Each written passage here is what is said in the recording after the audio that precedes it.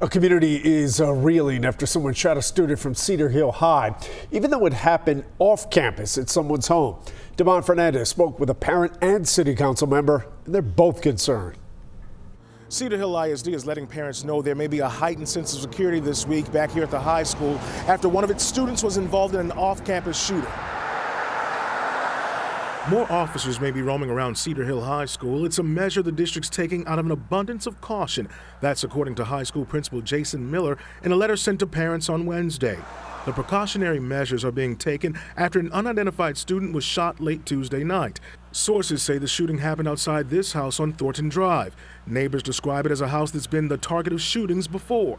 Local police are being tight-lipped about the details surrounding that shooting right now, but some community members are speaking out. I've been a child advocate for over 44 years. Local Councilwoman Shirley Daniels and parent Shamega Austin call the senseless violence off campus concerning. School board, I hope you're listening to me.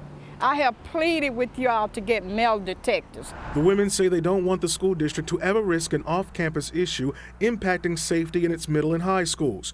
Austin says her biggest fear: retaliation on campus.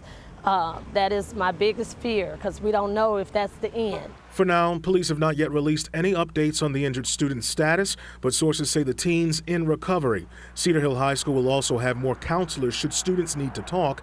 In his letter, the principal is assuring parents all students are safe on campus. In Cedar Hill, I'm Damon Fernandez.